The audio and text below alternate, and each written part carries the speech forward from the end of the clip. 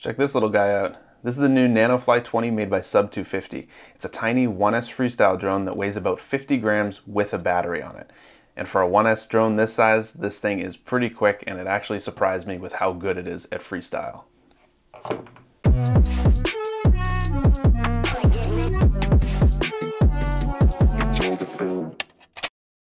Alright, so let's do a quick unboxing and then we'll go over some specs, and then we're going to take this thing out for a test flight.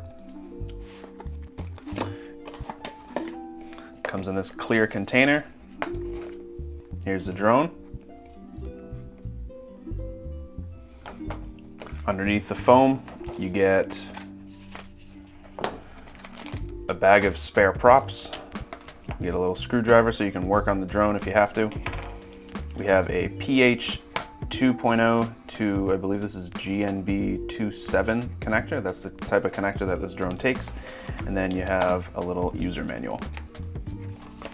Alright, so to use the drone, you're obviously going to need a battery. Like I said, this is a GNB 27 connector, so you're not going to be able to use a battery like this with a pH 2.0 connector. You do have this adapter, and this adapter is pretty much for Sub250's 1S LiPos that I have here. They actually sent me 2 of these, and I don't have a charger for this, but luckily with this adapter, I can plug this into the battery.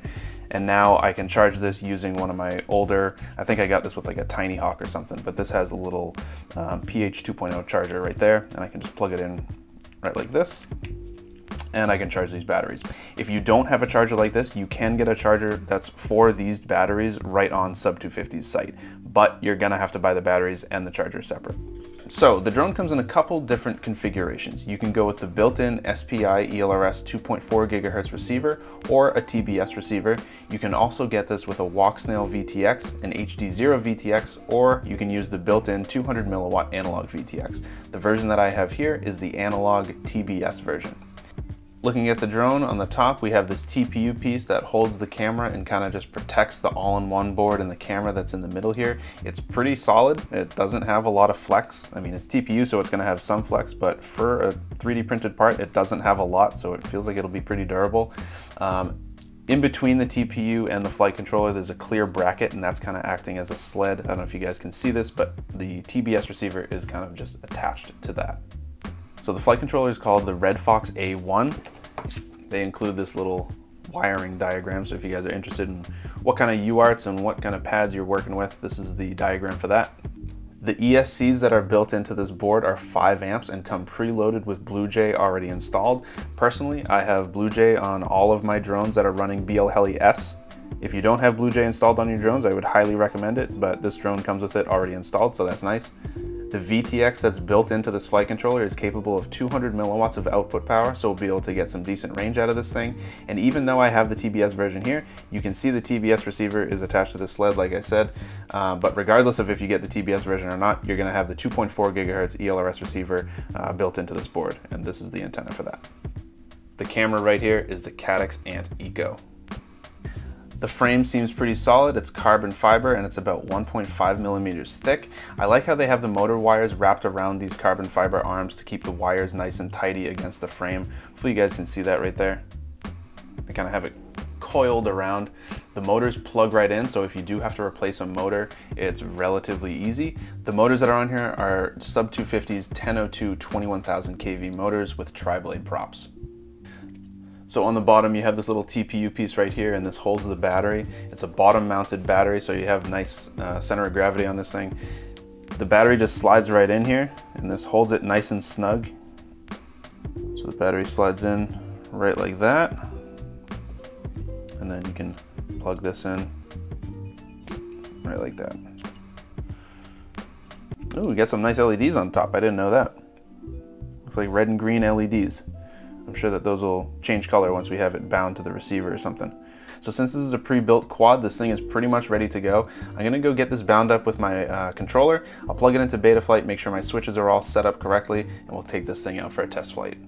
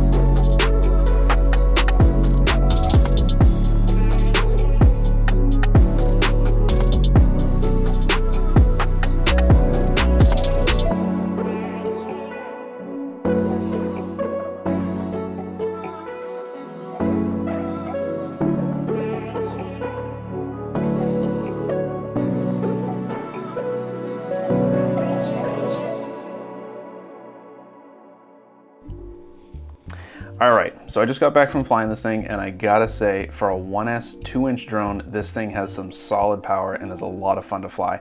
It has more speed than I was anticipating. It's very fun to fly outside and is pretty stable. I noticed a couple bobbles and a little bit of prop wash, but otherwise the tune does feel pretty good. I may play with it a little bit just to see if I can remove that prop wash, but overall I am satisfied with the tune on it. I crashed this multiple times into cement and it continued to fly. I was able to fly away from every single crash. I'll put a little crash compilation up here so you guys can see all the different crashes that I did with this thing. All of them are into cement or a wooden table, and really the only damage that was done was to the LiPo, and this is barely damage. It's basically just this plastic shielding that wraps around the battery that got ripped up, but otherwise the drone's fine. I was able to fly away from every single crash. The frame is still completely intact. The motors are good, props are good. Nothing broke in any of these crashes. So overall very durable, has really good speed for a 1S. Like I said, it's pretty quiet, and I think that has to do with the 1002 motors that they put on this with the tri-blade props. I like that Sub250 is offering this drone in different VTX configurations, so you can get it with the analog VTX like I have here, or you can get it with the Walksnail or HD0 VTX. Obviously, if you get one of those, you're going to be dealing with an additional board probably in this stack that is going to add an additional 10 to 15 grams, so it'll probably affect the type of freestyle you're able to do. So I think if you're getting this for freestyle, you'll probably want to go with the analog version. It is cool to see quads coming out with HD options in this size. Just for reference, I know I mentioned the weight already, but with a battery, you're looking at 50 grams, and then without a battery, so dry weight, you're looking at 37 grams. So very, very light little drone. And like I said, if you went with the HD0 or Walksnail, you're probably looking at an additional 10, 15 grams or so. So overall, highly recommended as an indoor or outdoor whoop. I think that this would be a great little drone for some indoor racing. If you enjoyed this video, make sure you subscribe to the channel, like the video, and if you have any questions about the Nanofly 20, leave a comment down below.